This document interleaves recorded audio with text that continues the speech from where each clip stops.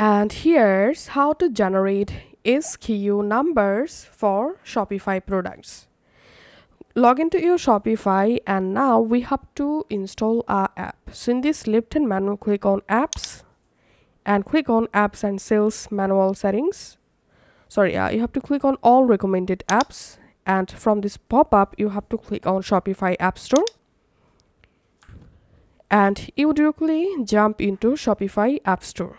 In the search apps box, type here SKU Gen, and all you have to need, we have to install these SKU Gen apps, and this app provides free plan. So click on this app and click on install. Click on install once more. And here click on next, and click on edit SKU template.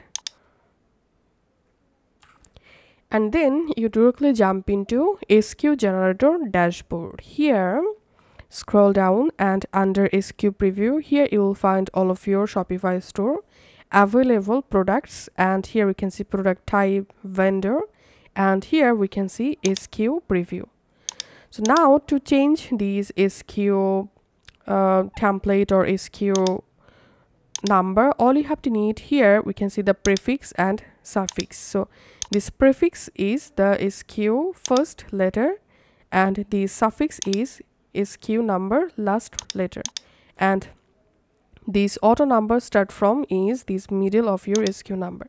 So if you want to change your SKU format, you can do it from here. Let's add here M for prefix and A for suffix, and here you can see the SKU format successfully changed. And now here product title, you can change product title and go ahead and customize the settings, and SKU number generate for first 100 items products. You can add more items as well, and here click on generate.